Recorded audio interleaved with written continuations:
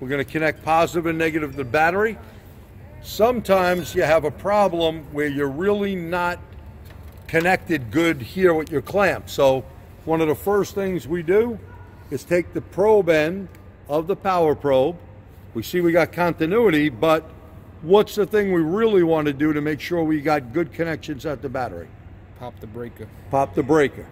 He presses the power button, it popped, you see both lights came on, and now press that back in. Okay, take that off. Now let's check the fuses. So to check for a blown fuse, you see he has 12 volts there on one pin. If the fuse was blown, he wouldn't have 12 volts on the other pin. Now, not all fuses are on. Check another fuse.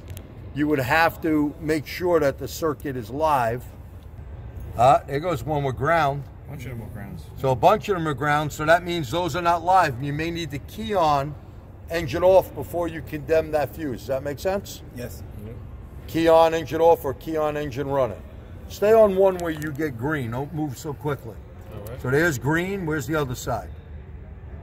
Both green. Now, watch your hands. Let's start this up, Solomon. Okay. Start it up. Start it up. Don't kill me.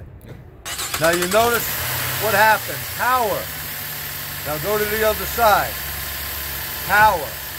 So that fuse right there, move that wire out of the way, Mike. That fuse right there has power now on both sides. Shut it off and put the key on. This was key on, engine off. That's the ECM ignition. Okay, so see the key? Go to the other pin, Mike. Both on. See this, Solomon? Look. Yes. Both sides got power. Okay. Joe, go shut the key off for me, please. Now watch. With the key not on, watch what happens to what has power. See it went to ground? Yes. Do both sides, Mike? Okay? That's how you would test the fuse.